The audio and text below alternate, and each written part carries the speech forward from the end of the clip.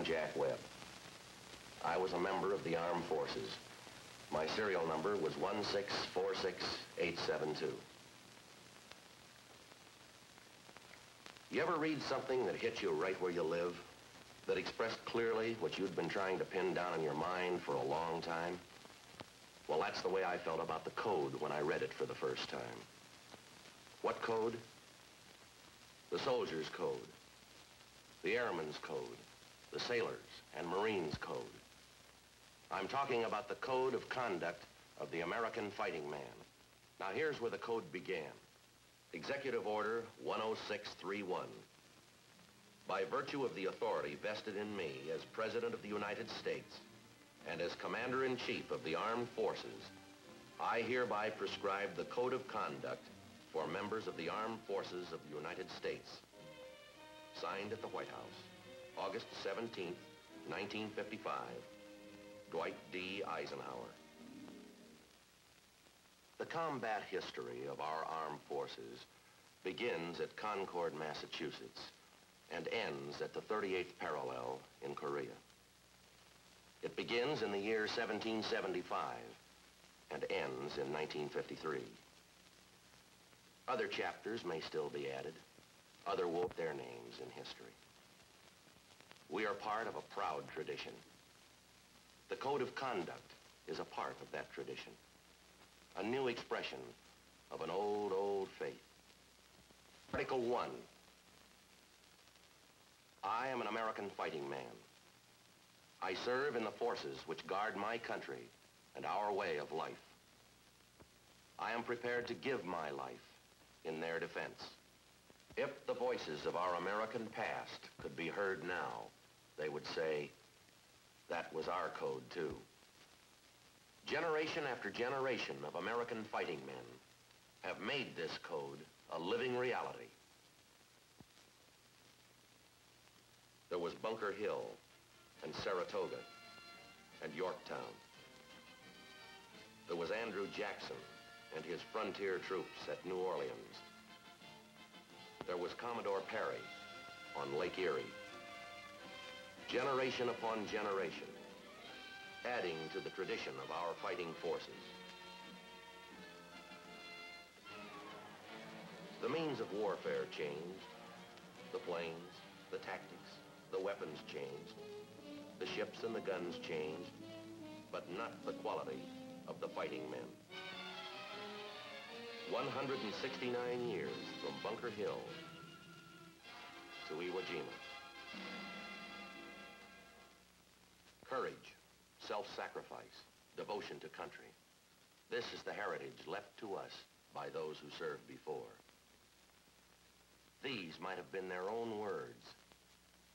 I am an American fighting man. I serve in the forces which guard my country and our way of life. I am prepared to give my life in their defense. Article 2 is also a part of our long tradition. I will never surrender of my own free will. If in command, I will never surrender my men while they still have the means to resist. You veterans of World War II and Korea, you could have written that. In a fluid combat situation, in a battle of movement where positions change from hour to hour, men can find themselves cut off from their buddies under fire. What did they do? They kept on fighting, wouldn't let themselves be taken, and got back to their outfit, or the outfit got to them, one or the other. Now look at our history. Think back to the times when 1 or 2 or 10 or 20 men, a handful who wouldn't break, a little group who said, here we stand, not only stood, but turned the tide of battle. The Code of No Surrender began with General Washington in the winter of 1777. The situation wasn't just bad, it was desperate. But here, in eastern Pennsylvania, at a place called Valley Forge, 10,000 American fighting men, half frozen and half starved, wrote their names in history. When the British captain demanded his surrender, John Paul Jones replied he had not yet begun to fight. His battered ship fought on. In the end, it was the enemy who surrendered. We all remember Bastogne, the hinge of the American line which the whole weight of the German army tried to break. But it didn't break, and more Americans wrote their names in history. Such is our heritage. Now let me show you something that'll give you a laugh. This is an invitation to surrender, issued by the Chinese Communist forces in Korea to all American troops. Leaflets like this were scattered all along the front lines. Come right on over to our side and sit out the war in our nice, comfortable prison camps, they said. Needless to say, no one accepted the invitation voluntarily, and those who had the misfortune to be captured found out how nice and how comfortable the enemy camps were. 38% of them never got out alive. I will never surrender of my own free will. That is our code and our tradition. And if in command, I will never surrender my men while they still have the means to resist. But the fortunes of war are sometimes misfortunes. Sometimes, in spite of everything a man can do, he falls into the hands of the enemy. If you were an airman whose plane was shot down in enemy territory, or a seaman whose ship was sunk in enemy waters, or a soldier, or a Marine captured in combat on the enemy lines, your first feeling might be one of helplessness, as if suddenly the whole world had dropped out from under you, leaving you at the enemy's mercy. Such a feeling is quite understandable, for a minute or two. But your very life may depend on how fast you recover from the first shock of being captured. It is part of our code to resist by all means available, even after capture. That means keeping your mind alert, keeping your eyes and ears open for possible escape. In these first minutes or hours or days, you will have your best chance to get away. In this period, the enemy may not be able to guard you properly. He may have to move you from place to place. Security will be at its weakest. The opportunity may come in any form at any time. In a column marching around a bend in the road, you may be out of the guard's line of sight for a moment. Maybe you can't all make a break at once.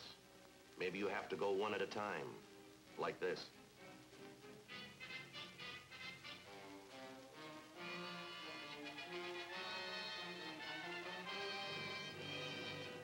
Whether you remain a prisoner for very long may well depend upon your state of mind. Now, the enemy, of course, knows this. He wants you to be docile and obedient. In Korea, the Chinese communists sometimes made a little speech to men who had just been captured. 脑筋很简单，昨天我讲了一天，今天我们再试一下。Everybody quiet, please. You men should realize your good fortune. Now that you have been liberated by the People's Volunteer Army, for you, the fighting is over. You are not soldiers anymore. No more take orders from those who lead you in this unjust war. No more orders from officers. No more military rank. Anyone who used rank on you, you let us know. We're your friends. Not soldiers anymore, the man said. He knows differently, but he figures maybe there are one or two in the group who can be softened up this way. On the other hand, he might take an entirely different tack. You better consider your position. It is foolish for anyone to try escape. Escape is not possible. As for try to escape, you may be shot. Anyway, what is the use to escape? Where would you go? Better you learn to cooperate with us. Sooner the war be ended and everybody go home. Someone try to escape will only cause trouble for everybody. Whether the enemy uses blandishments or threats depends upon how he sizes you up. Now, if you're the scary type, he'll certainly threaten you. If not, he'll try some other approach. The enemy knows as well as we do that prisoners of war will always try to escape. And the Geneva Convention permits no unusual or extreme punishment for such attempts. As to the final sentence of Article 3, I will accept neither parole nor special favors from the enemy.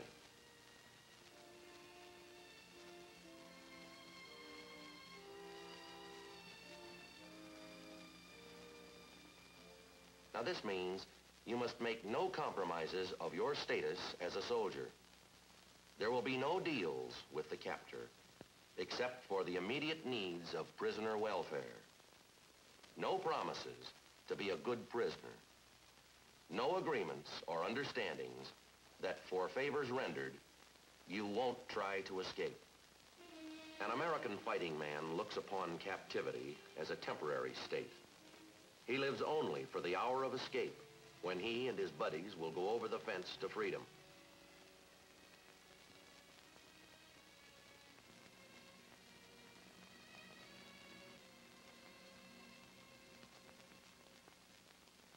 Article 4. If I become a prisoner of war, I will keep faith with my fellow prisoners. I will give no information, nor take part in any action which might be harmful to my comrades. If I am senior, I will take command. If not, I will obey the lawful orders of those appointed over me and will back them up in every way. Maybe your best efforts to escape have failed, and you've been taken far to the rear of the enemy lines. There, a prison camp awaits you, perhaps looking something like this. Once you were brought to a place like this, home seems 1,000,000 miles away. You're in enemy country, at the enemy's mercy. At least that's what the enemy wants you to think. He wants in every possible way to make you feel alone, helpless, friendless. The enemy knows he must first of all break down your military discipline and your sense of unity and comradeship with each other. In Korea, the enemy told all prisoners they were equal. A sergeant first class was just like everyone else. Prisoner no class, they said. Sergeant? No more sergeant. Everybody same thing. And they said it for a reason. To break down your military posture. To take away the one thing you have. The strength of your group. All of us know how important is discipline in a combat situation. On the ground, on shipboard, or in the air. It is simply the means by which we act together. As a prisoner of war, discipline is equally important, perhaps even more so. It is the one powerful weapon left to a group of unarmed men. If the enemy will not provide doctors for the prison sick, a disciplined group of POWs can care for their own. If the enemy doesn't care about cleanliness and sanitation, a disciplined prisoner group can make and enforce its own rules of hygiene. If the enemy keeps everyone hungry or doesn't distribute the food equally, a disciplined group can see that all share alike.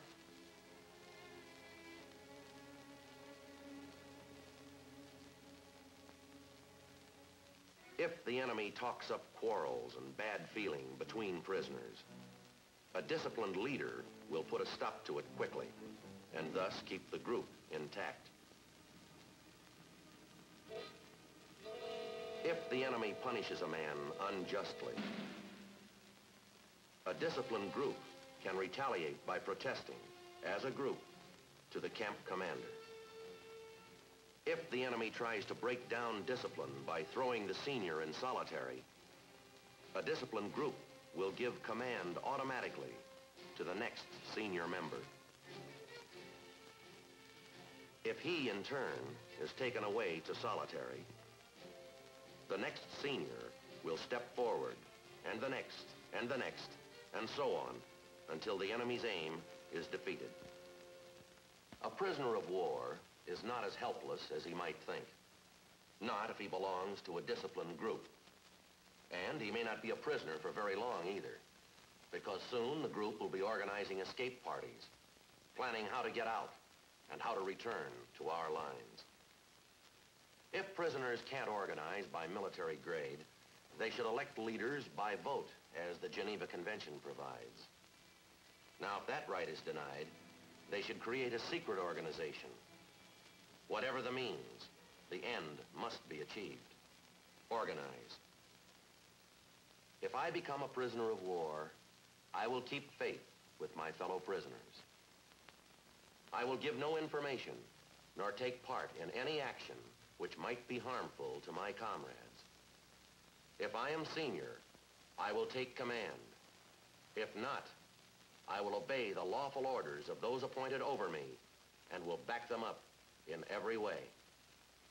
Article 5 of the Code of Conduct. This article reflects a tradition which has always been a part of our armed forces. When questioned, should I become a prisoner of war, I am bound to give only name, rank, service number, and date of birth. I will evade answering further questions to the utmost of my ability. I will make no oral or written statements disloyal to my country and its allies or harmful to their cause. Name, rank, service number, and date of birth. For an American, this is the end of the line.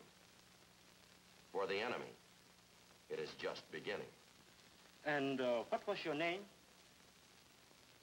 Private John A. Nelson, service number 4256782, 12 September 1937. Cigarette? Good American cigarette.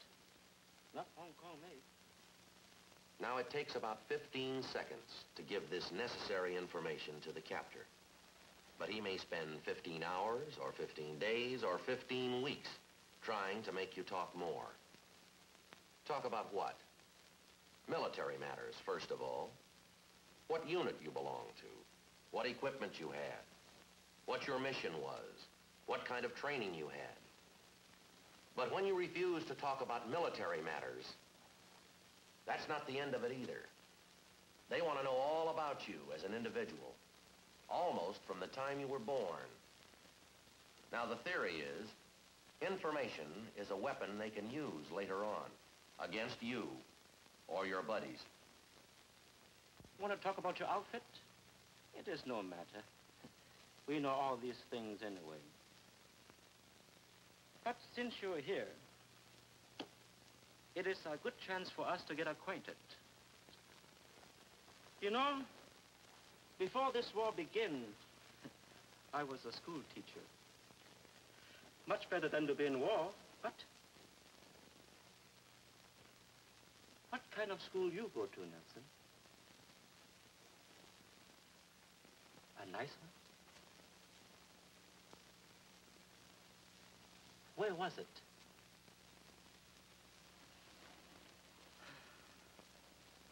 I believe you said you come from Pennsylvania? Now, he didn't say Pennsylvania. He didn't say anything. Because he knew that if he answered just one question, it would be one too many. If a prisoner doesn't respond to the friendly approach, the interrogator will often change his tactics.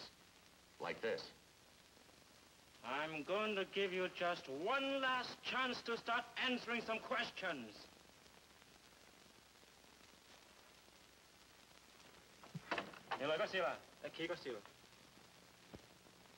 Now, let's see if your memory is any better. Stand up.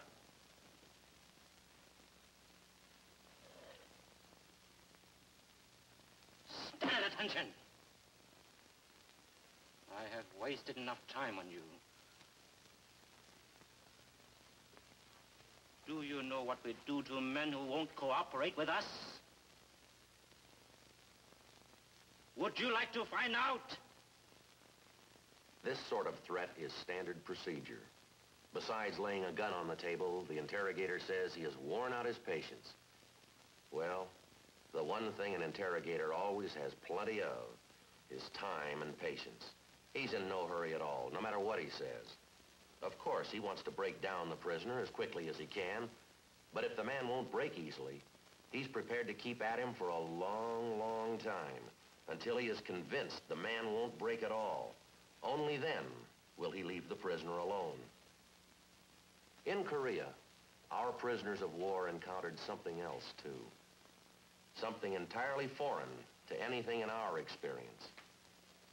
For the first time, the enemy tried to subvert us, tried to make communists out of good Americans, tried to make traitors out of American fighting men. All the world knows that this war has been started by the imperialist Western powers, including the United States of America.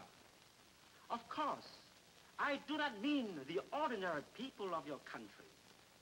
It is your ruling class, the rich bankers, the Wall Street warmongers who profit from the manufacture of planes and guns and bombs. They have started war to line their greedy pockets. I do not say you men are responsible for starting war. We know that the ordinary people of your country want peace, just as we do. So why do you fight us? Today, you have chance to let your true feelings be known without fear. You can become fighters for peace. First, you will all sign this petition to let the world know you have joined with the ordinary people all over the world who want peace. All right now, everybody will sign here at this table. I say, everybody will sign.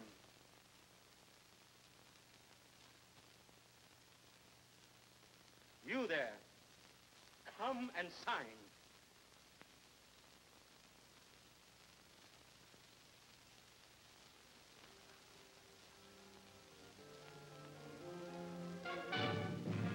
Stay where you are. God, you're gonna go see that. Back. Everybody listen to me. Sit in your position and listen to me.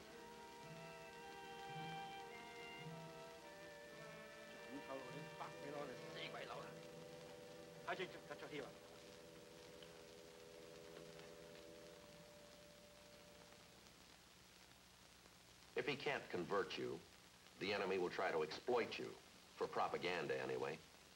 For instance, a radio broadcast denouncing your country. For instance, a public confession of espionage, sabotage, germ warfare.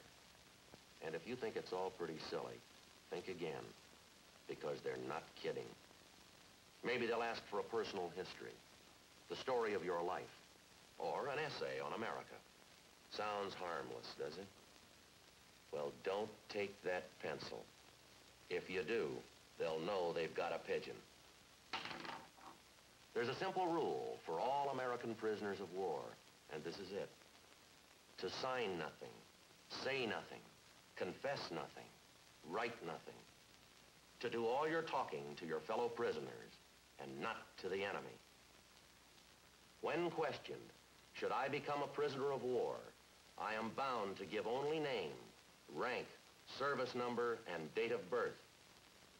I will evade answering further questions to the utmost of my ability. I will make no oral or written statements disloyal to my country and its allies or harmful to their cause.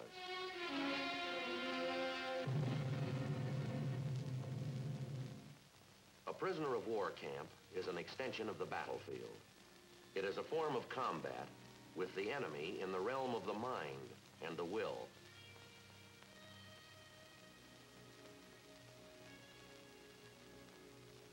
It's a deadly struggle, but an American has inner resources to sustain him all the way. The first of these is faith. the religious faith freely accepted and freely practiced by all Americans, wherever they may be. It is the great sustainer, the shield no enemy can take away. All Americans also have another resource, the certain knowledge that America does not forget its prisoners of war, that family and dependence will be provided for, that liberation is certain and will come at the earliest possible moment. This is Germany, 1945. American prisoners being released by American troops. This is Panmunjom, Korea, in 1953. American prisoners coming across the line to freedom. Each man gets a chance to tell his story. Each man is accountable for his conduct and is assured of fair treatment. Article 6 of the Code of Conduct, in just a few short words, sums up the great tradition by which we live. I will never forget that I am an American fighting man, responsible for my actions, and dedicated to the principles which made my country free. I will trust in my God and in the United States of America.